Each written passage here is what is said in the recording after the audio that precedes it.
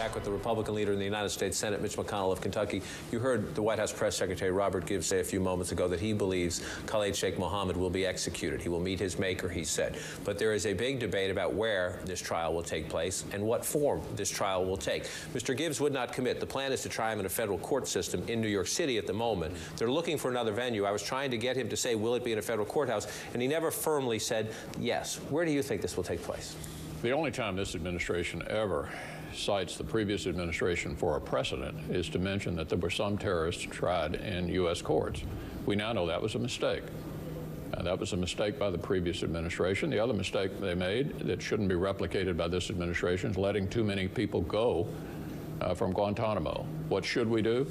3 years ago, we passed a military commissions legislation for the specific purpose of trying foreigners captured on the battlefield. They ought to be tried in these military commissions. They also ought to be detained at Guantanamo. I think, John, any community in America is going to object in the same way that New York finally did to these people being put on trial in the United States in civilian courts. If you ask the White House about this at high levels, they say it's not just the president, it's not just Attorney General Holder.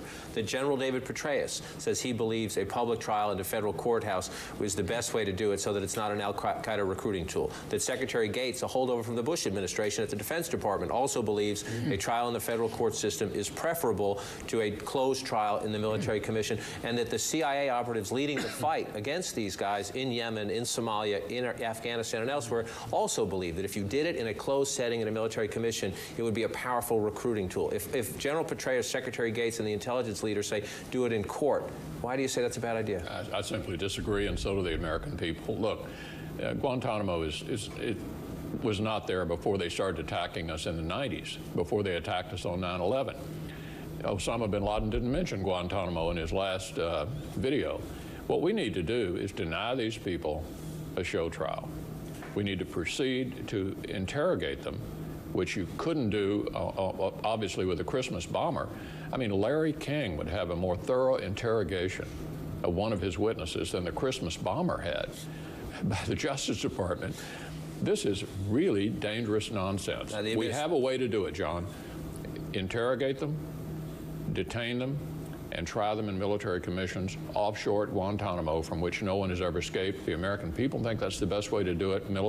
Most of the legal experts that we talk to think it's the best way to do it. And if the administration continues to say bring them somewhere in the United States and put them on trial in a federal courthouse, your power to stop them would be to deny the funding. Would you stand up and say, Mr. President, I'm sorry, bad idea, you're not getting the money? Yeah, absolutely, and I think that'll be done on a bipartisan basis, and the sooner the administration figures out whatever domestic support they had for this is totally collapsing.